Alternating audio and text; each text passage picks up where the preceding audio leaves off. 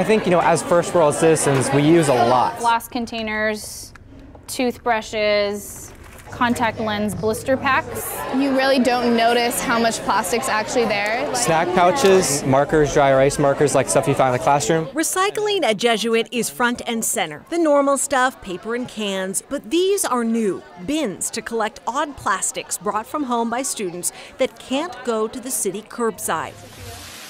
It's destined for this conveyor belt across the country in New Jersey. A revolutionary company called TerraCycle is teaming up with schools and businesses nationwide to get those drink pouches or markers shipped here. They're shredded into tiny bits, then pummeled into pellets.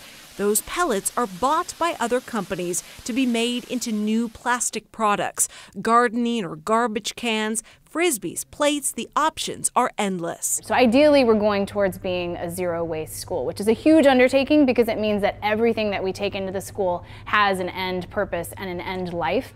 It's becoming a movement that the kids are getting behind. A few years ago, the school started an environmental science elective class. We made a water filter and kind of like studied microplastics in the ocean, and that kind of inspired me to look at what I throw away and how that pretty much ends up in the ocean. Yeah, it is definitely a mindset shift. I think it has to do with your perception of when you throw something away, what happens to that, You can see students applying what they have learned and really internalizing it and recognizing that their decisions actually matter. Becoming zero waste will realistically be a 10-year process, but they could become the first Oregon school to do it.